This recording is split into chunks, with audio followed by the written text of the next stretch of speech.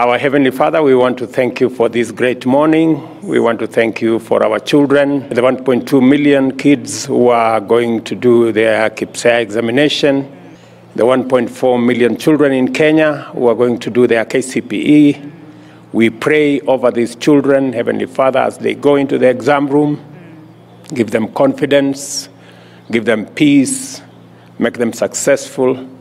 We pray for all the plans, we pray for the invigilators, we pray for the exam managers, we pray for the transportation, we pray over all our children. We pray, Heavenly Father, that none of these children will be sick, that none of them will be distracted.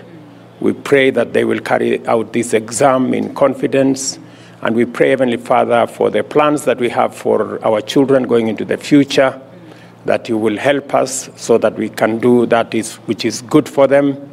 We pray that they will be successful and they will be a success in our country and they will make our country successful.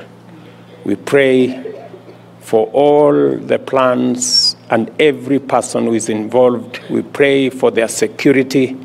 We pray, Heavenly Father, for their health.